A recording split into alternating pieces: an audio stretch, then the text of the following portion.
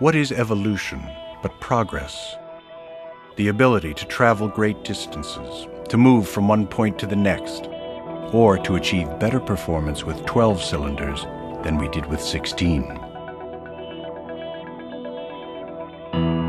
The GE Evolution Series locomotive defies the perception that greater efficiency means less power, that minimizing key emissions increases costs, when, in fact, compared to its predecessors, each Evolution locomotive will use 189,000 fewer gallons of fuel in its lifetime.